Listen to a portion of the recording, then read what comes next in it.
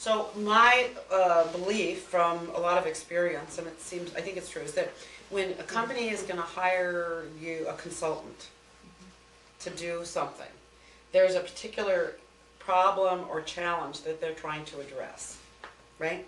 Otherwise, they wouldn't be spending the time and money on this.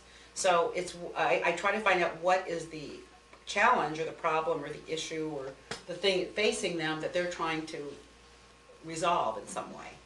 And then I figure out So would it be easier if I threw out a hypothetical? No, because I think that, yes, but let me explain. So then I try to figure out, is there a way that the Enneagram, in conjunction or with other things, can help them solve that problem?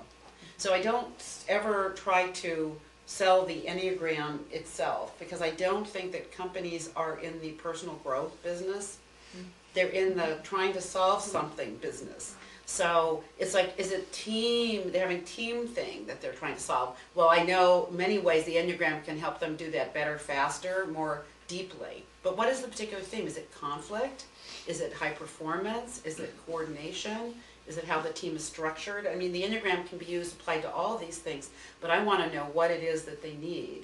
So I never feel like I'm in the position of selling the Enneagram.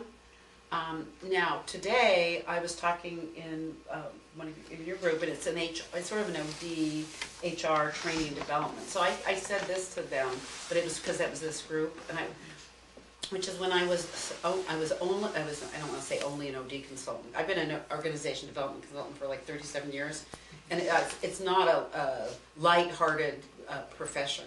Okay, so when I say only an OD consultant, it's like, I don't mean to dismiss it, but when I didn't do the Enneagram with the OD, is what I really want to say, and I would go into senior team, which was a specialty.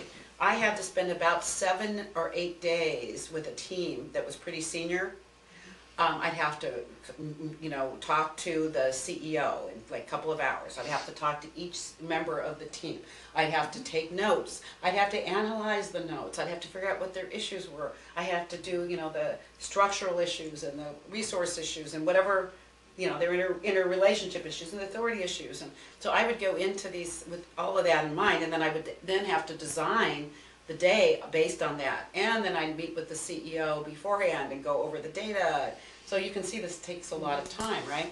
And then I do the thing, and so the actual event itself might be 1 day or it could be 2, but there was usually 3 or 4 times that amount of days going into it. So and I charge on a daily basis, okay? So if you multiply my daily rate, which then was half of what it is now, times the number of days, these projects were anywhere between $20,000 and $30,000. Most of it was in the preparation phase, not in the delivery. Now what has happened is when I go and work with the senior team, I do definitely find out what they want, what some of the things are, but I actually don't want to interview anybody. Because if I know all of this stuff, then they think, well, what did he say, what did she say?